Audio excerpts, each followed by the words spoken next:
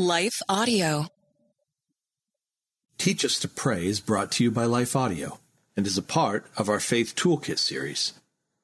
For more inspirational, faith-affirming podcasts, visit lifeaudio.com. I always think that it is so unfortunate when people believe that God does not speak to us today. Now, we may not hear him in a loud, thunderous voice, but God still speaks to his people if we will listen. In fact, there are many ways that God speaks to us. And today I'm going to share with you how God speaks to us through our circumstances. Stay tuned.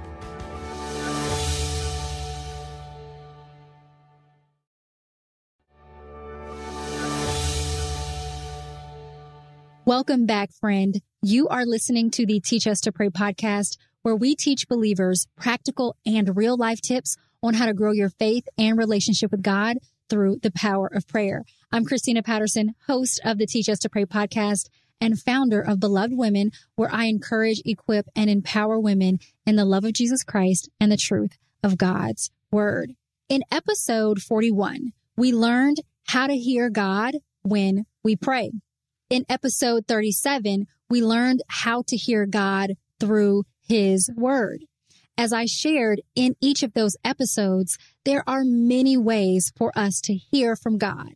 And today, I want to share with you how God speaks to us through our circumstances and how we can hear from him in this way.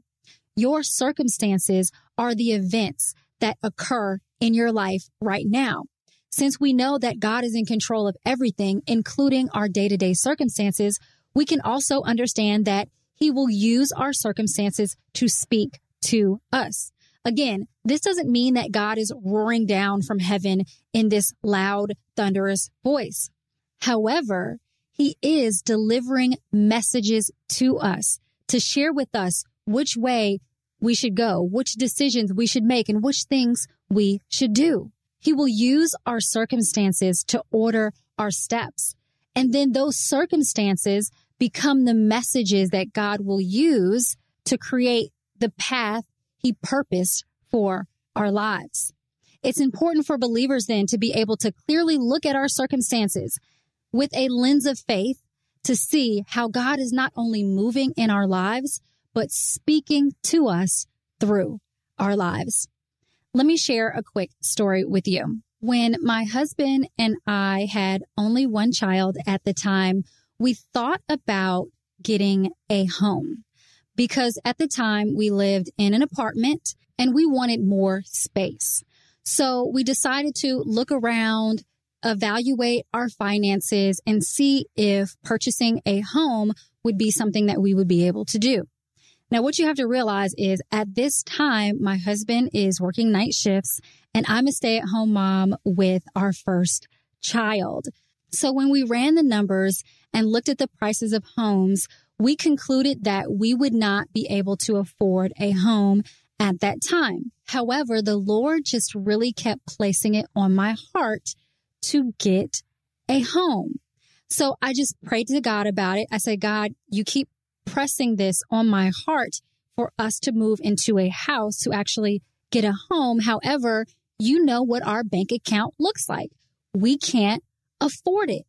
But I prayed. I said, God, I trust you though. If you're placing this on my heart, Lord, then work it out for me. Because right now I can't see it. I can't see it possibly happening. And so I just essentially just released the matter to God and surrendered it to God because he was going to have to do it.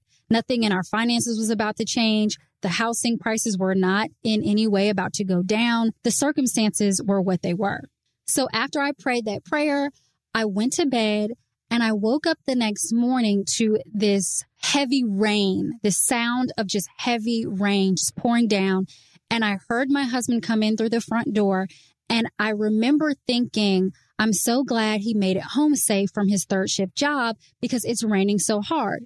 Right after I thought that, I heard my husband say, Christina.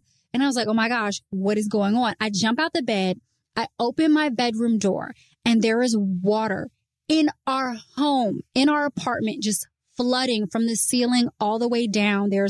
We're literally walking in water. Everything is wet, except for some reason, the master bedroom where I was asleep and where my daughter just happened to come in the room with me that night. So long story short, our apartment floods completely. That was the circumstance. And that was the event that really had my husband and I looking at each other like, maybe we need to reevaluate this getting a home situation. So we expand our search and we actually find an amazing home, the home I actually live in now currently, at a price that we could afford. We originally didn't think that was possible. We didn't think it was going to happen. And the truth of the matter is, if God had not sent that flood, what happened was a pipe burst in the apartment above ours and no one was there. So that apartment was flooding until eventually it just reached capacity and just fell down into our apartment that was below it. But had God not allowed that to happen, we wouldn't have been moved to find a home. We wouldn't have been pushed out of our comfort zone, out of what we thought was possible, to then expand our search, to then really take God seriously at what he had placed on our heart. And that's just one example of many where God has used a circumstance to speak to us and to move us in the direction that he wanted my husband and I to go. And I believe that God is doing the same thing in your life as well. So I want to share with you two major ways that God speaks to us through our circumstances so that you can have ears to hear him when he speaks to you in this way. Those two ways are, one, with open doors or opportunities. God will give you an open door or an opportunity in your circumstances in your life to tell you, hey, this is where I want you to go. This is the direction I want you to take. The second major way that God speaks to us through our circumstances is through closed doors or redirection. This is when he says, wait a minute, I don't want you to go in this direction. And so he will either close an opportunity, he won't give us an opportunity, or he will kind of switch up our path and lead us into a new direction. And so I just want to share with you a little bit about what those two major ways that God speaks to us through our circumstance looks like today. So God will speak to us through open doors and opportunity. And I was reading 1 Corinthians the other day where I came across 1 Corinthians chapter 16, verse 8 and 9. And this scripture in context is the Apostle Paul ending his letter to the church in Corinth. And he's explaining to them that he's about to go on some more missionary travel and things of the such. But he explains to them that he's actually going to stay in Ephesus for a little while because God has opened a door of opportunity for him there.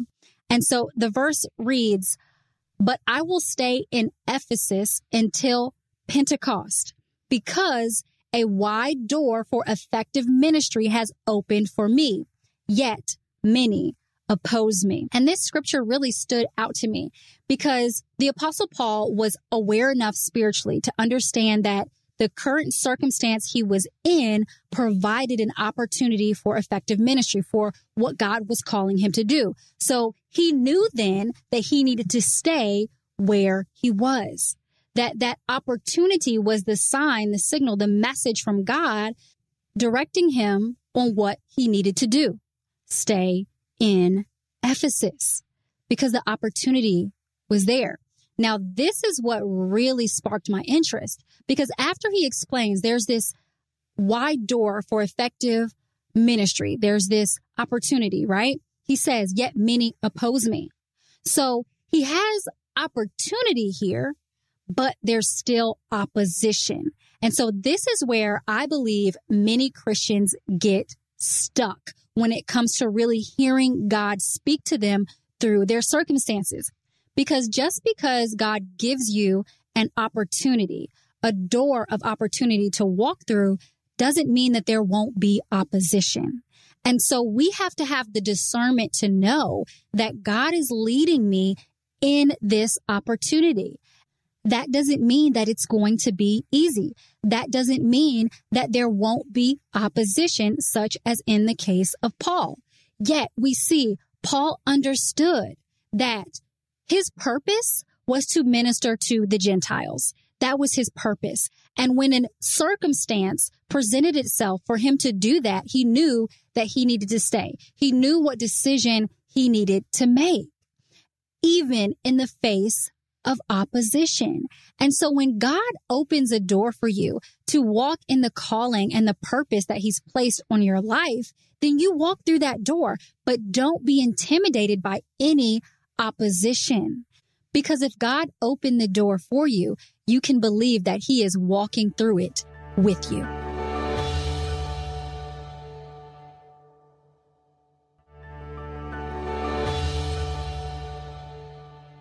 I think of the Israelites and their departure from Egypt and their freedom from Egyptian slavery and Moses leading them out of Egypt. Yet they found themselves at the Red Sea. And then there's the Egyptian army running behind them, wanting to not take them back to Egypt to be slaves again. No, wanting to kill them, wanting to annihilate the Egyptians. So here they are where it looks like there's no opportunity, but God makes an opportunity for them by parting the Red Sea and confirming his promise that he would deliver them and free them from Egyptian slavery. God had already made that promise to them, but he confirmed it through this miraculous act of parting the Red Sea and opening up this opportunity for them to be free. So pay attention to your life. What doors is God opening for you? What opportunities is he giving you? This is God speaking to you, telling you to go forth. Take hold of that for which he has promised you, that which he has given you, in spite of the opposition that may come, because an open door from God cannot be closed by any man. Now, when it comes to hearing from God through our circumstances, yes, he will open doors and give us opportunities often. But at the same time, he also closes doors and offers redirections in times where he wants us to take another path. In these situations, we have to realize God's not trying to punish us. He is doing so because he loves us. And this takes faith to be able to see that, because oftentimes we want what we want, but we don't know always what's on the other side of a door, but God does. And so if he closes that door, then we can trust that he has a good reason for it, because he is a good father. I think about Jonah and God telling him to share his grace with the Ninevites, and Jonah just having a hard heart and not wanting to do that. And in the entire story of Jonah, you just really see God using circumstances to redirect Jonah in the way that God originally called him to go. First, he tries to get on a boat in the opposite direction of Nineveh, to which God sends a storm. God sends a storm. He then jumps off the boat and God sends a big fish to swallow him up. So here we see so many examples of God using physical circumstances to redirect someone who was actually really rebellious against God. And sometimes that's us. Sometimes God redirects us because we're being rebellious. We're going against his will. But sometimes, even when we're doing his will, he'll redirect us because he has a better way. I shared with you that when my husband and I had our first child, we lived in an apartment for a short amount of time. And at the time, I was a stay-at-home mom. I was not working a traditional 9-to-5 job. However, I was searching for a job. I knew that we wanted to move and get a new home, and that a second income would most definitely be helpful in that endeavor. However, for every job I applied to, I wasn't even getting interviews. I applied to so many jobs that I knew I was qualified for. Some I was overqualified for.